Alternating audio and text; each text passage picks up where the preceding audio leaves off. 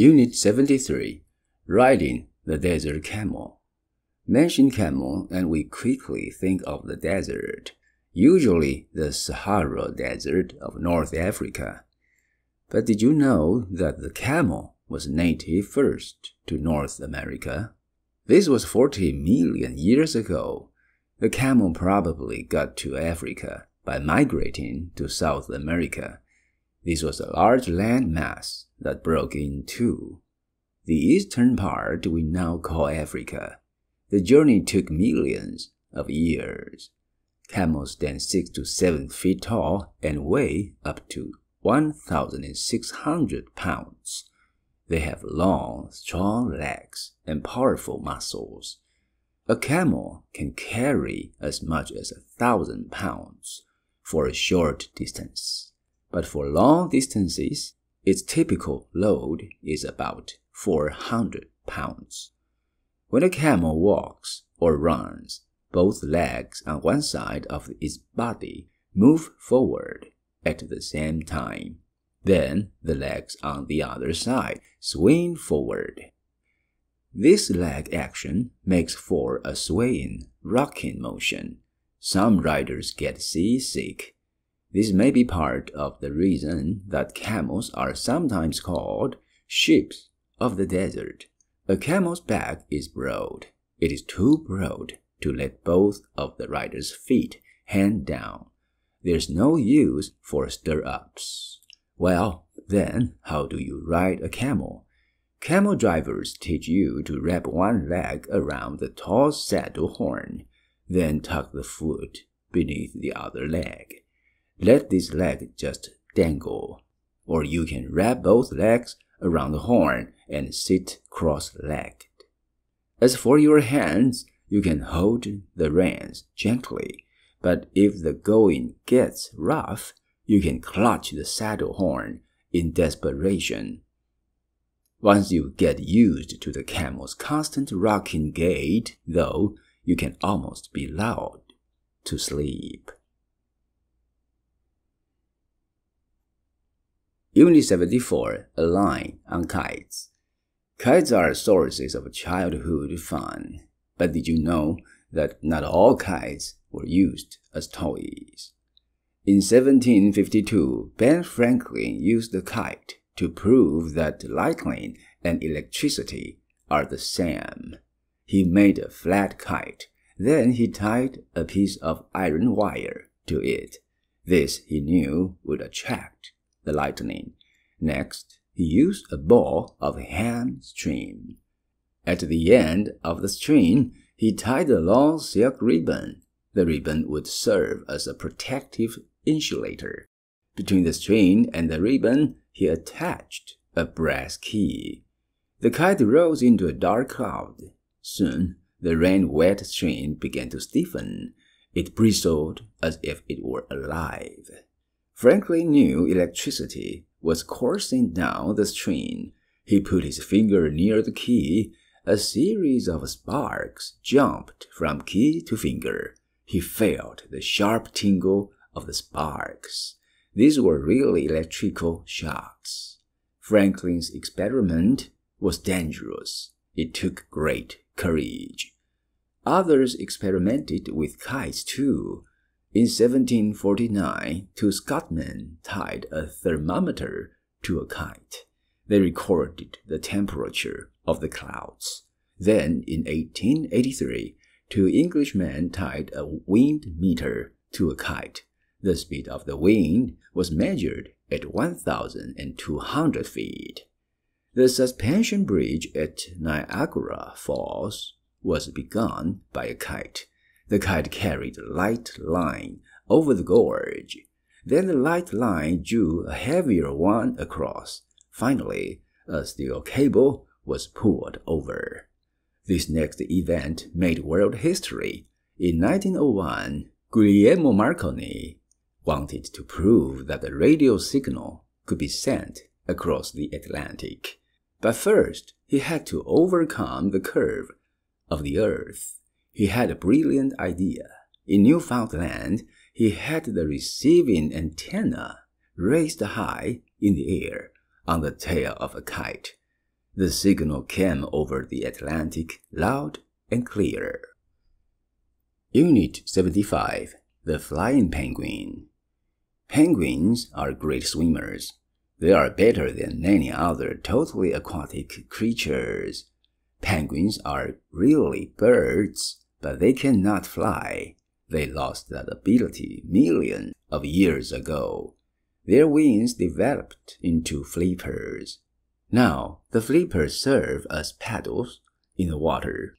Penguins once also had regular bird feet, but over millions of years, the feet became webbed. The flippers and webbed feet make penguins swift swimmers and deep divers. Why the change from a flying to a swimming bird, scientists only guess. It may have been a need for food. There was nothing else available, so penguins constantly dove into schools of fish. Then another great change took place. Nature equipped the penguin's body with built-in shock absorbers.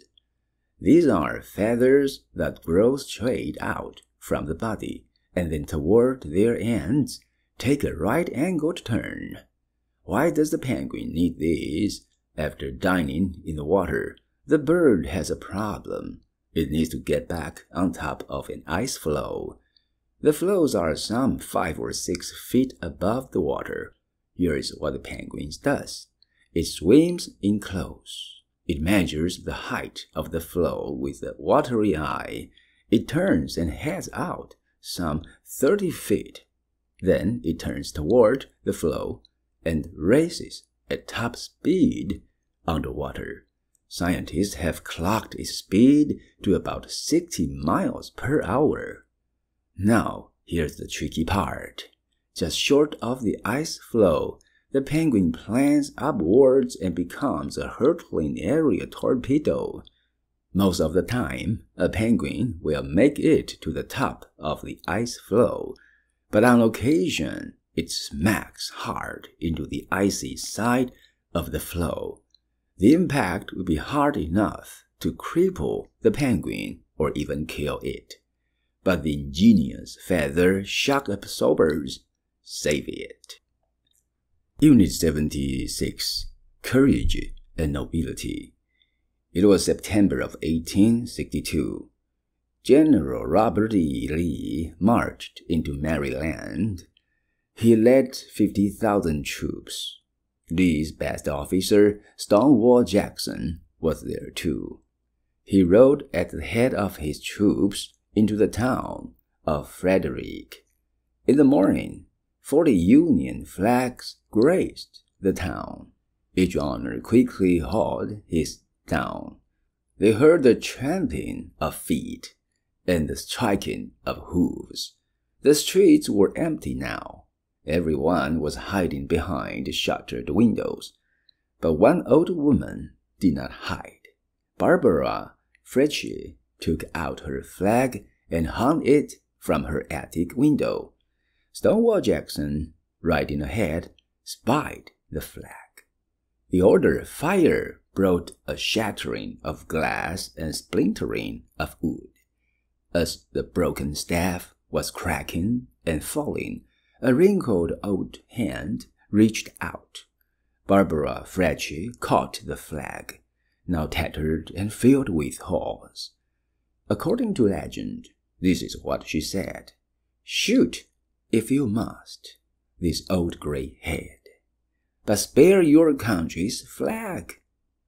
Writing below, Jackson heard her words. He was a brave and noble man. He must also have been impressed with the old woman's bravery and nobility. He turned to his troops. He ordered them to stop shooting. Barbara Fretchy was unharmed. Fretchy's house still stands. The 1.5-story brick building is in Frederick. Her clothing, her spinning wheel, her Bible are still waiting, and the flag hangs over her house. Unit 77. The Faithful Dog. Which animal is man's best friend? We all know it's the dog. Dogs have earned the love and respect of humans. Many have given their own lives to save people. Dogs are faithful and devoted. For example, Bobby, a Skye Terrier, went to market with his Scottish master every day. After the man died, Bobby would not move from his grave. He stayed there for about 10 years. He stayed until he died. Dogs serve many useful functions. They are good at watching and herding sheep. Wherever sheep are raised, a sheep herding dog is developed.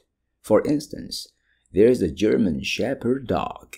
In Scotland, there is the Shetland Sheepdog. Both are recognized breeds.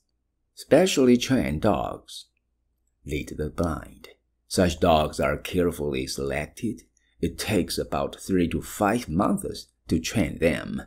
Guide dogs will refuse to cross a busy street unless the traffic has stopped. One interesting dog is the Saint Bernard. How did it get its name? It was developed by the monks of the Saint Bernard Monastery. This is located in the Alps of Switzerland. The dog weighs from 140 to 220 pounds.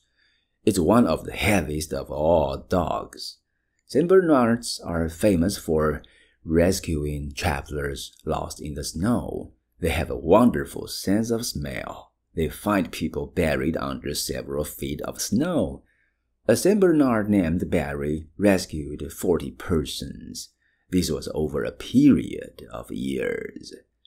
There's a popular misconception about these dogs. They do not carry flasks around their necks. Sir Edwin Landseer misrepresented them this way in a painting.